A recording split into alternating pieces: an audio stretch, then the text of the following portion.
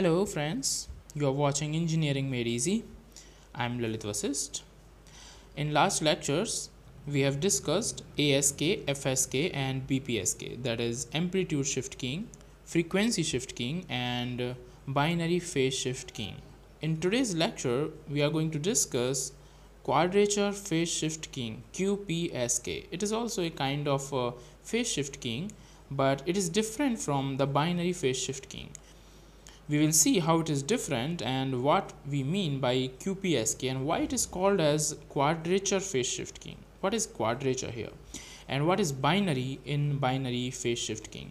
We will also see the waveforms and the basic concepts, what happens in quadrature phase shift keying. Okay, and what are the benefits of this QPSK over other digital modulation techniques. So let's start. Actually, we have seen in previous lectures, you can also watch my previous videos on ASK FSK and BPSK. ASK FSK and BPSK, that is binary phase shift keying, that in these forms, in these digital modulation techniques, they cause the carrier to assume one of two possible states. It means that if we talk about ASK, then we have two states, two symbols only. Symbol means each discrete carrier state is known as symbol. So two amplitudes, either for 0 we do not transmit carrier wave when we want to transmit binary 0, and when we want to transmit binary 1, then a continuous carrier wave is transmitted. In the same way, in FSK we have two frequencies only, one corresponding to 0 and another frequency corresponding to transmit digital binary 1. And in BPSK also we have two states. We have only two possible states. 0 and 1 are transmitted by phase shift of 0 and 180 degrees. So there are two phases in binary phase shift keying. That's why it is known as binary phase shift keying. So you can see that in all ASK, FSK and BPSK, 1 bit per symbol is transmitted. Every symbol I have told you that it is each discrete carrier state. Okay, so each discrete carrier state transmits only 1 bit. So 1 bit per symbol is transmitted. In case of BPSK uses binary, means two phases, that is 0 degrees and 180 degree. Okay, to transmit bits 0 and 1, and it uses 1 bit per symbol. But in case of QPSK, it is very important to note that 2 bits per symbol are transmitted. Okay, in each symbol we have 2 bits. So for 2 bits we need 4 phases. 2 bits, with a combination of 2 bits we can have 4 combinations. Okay, 4 possible combinations with 2 bits, like 0 0, 0 1, 1 0 and 1 1. So this is the QPSK.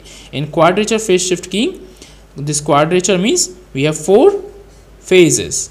We need 4 phases, unlike the BPSK where we need only 2 phases. Okay, so therefore in QPSK this total 360 degree phase is divided into 4 phase states. We divide it into 4. So 4 parts, 360 degrees divided by 4 means 90 degrees. So here we have separation of 90 degrees in 4 phases. Okay, so each phase is having a difference of 90 degrees with the other phase. So in QPSK we use following 4 phases. You see, we use 45 degrees, and if we add 45 degrees, we have separated them with 90 degrees phases, and 360 degrees has been divided into 4 phases. Okay, so these are 4 phases are 45 degrees, and 45 we add 90 degrees to it, then another phase that we get is 135 degrees, and in 135 on adding 90 degrees we get 225, and in the same way on adding 90 degrees in 225 degrees we get 315. So these are the 4 phases, that is 45 degree, 135 degrees, 225 degrees and 315 degrees. Okay, 315 degrees. So these all phases, 4 phases, are at a separation of 90 degrees, using this separation so that they can be distinguished easily at the receiving end. They can easily be demodulated because of this separation in phases without any mixing. So that's why we call it as quadrature phase shift keying, unlike to binary phase shift keying where we use 0 degree and 180 degrees only. Now look at this. This is a sinusoidal wave. This is just to explain you the concept. So you see here that this is 0 degrees, and here it is 180 degrees, and here 360 degrees. If we see that these are the points of degrees, 45 degrees, 90 degrees here, and 135, 180, you can see it. Okay, now I have told you that we are using 45 degrees, 135 degrees. If you add 45 degrees, if you add 90 degrees in 45, then you will get 135. So these are the four phases that we are using: 45, 135, 225 and 315 that we have seen earlier. So what we do, we need all these four phases distinguish different phases, so there is no mixing. Now observe carefully, we will use this diagram, these phases to explain you this concept. Okay, so here you see that this, if you phase shift this by 45 degrees, then this wave will start from here. Okay, there is no phase shift in this waveform, in this sinusoidal one. This is just one cycle. So if you start from this, if I want to shift it by 45 degrees, then I will shift it, so it will start from here.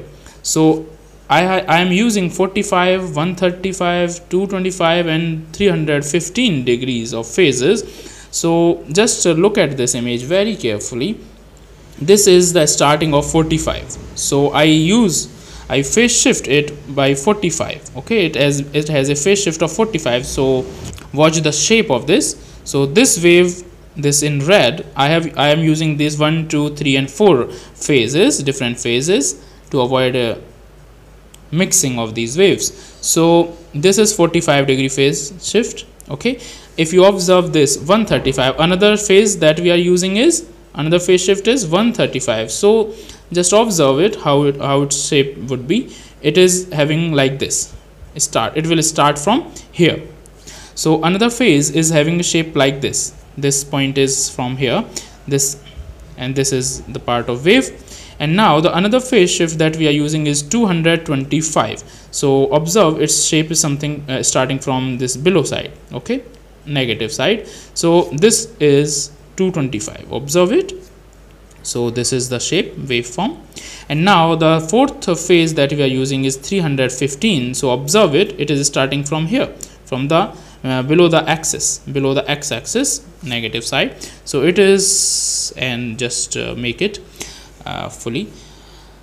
So these are the four phases that we use in quadrature phase shift keying, because we are transmitting 2 bits per symbol. So because of these 2 bits, we have 4 combinations, and for these 4 combinations we need 4 phases.